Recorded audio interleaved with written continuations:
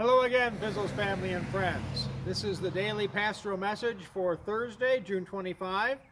And I thought as long as we've been on this theme for the past couple of days of the Word, I would read Henri Nouwen's concluding meditation on the Word from Bread for the Journey. Bread for the Journey. And so the reading for June 25 is entitled, Words That Create Community. And this follows directly from yesterday's reading. The Word is always a word for others. Words need to be heard. When we give words to what we are living, these words need to be received and responded to. A speaker needs a listener. A writer needs a reader. When the flesh, the lived human experience, becomes word, community can develop. When we say, let me tell you what we saw, come and listen to what we did, sit down and let me tell you what happened to us, wait until you hear whom we met, we call people together and make our lives into lives for others. The word brings us together and calls us into community. When the flesh becomes word, our bodies become part of a body of people.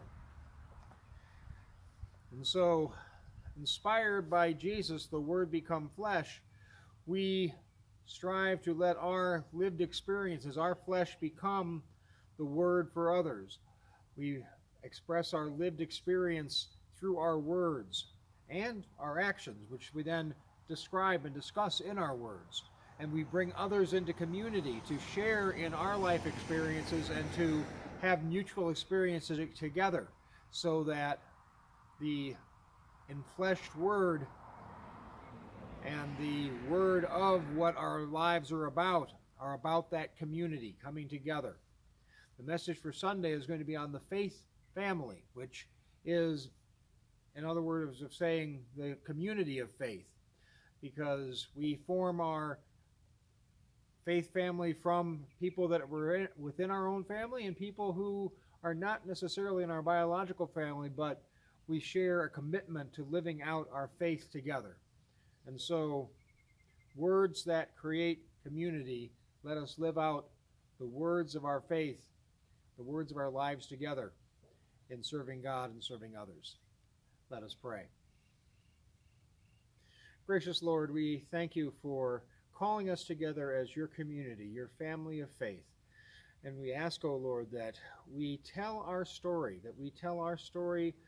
that has been impacted by your story, the good news, the gospel, and that we share gospel love with all whom we meet, helping to build a world that is filled with your love.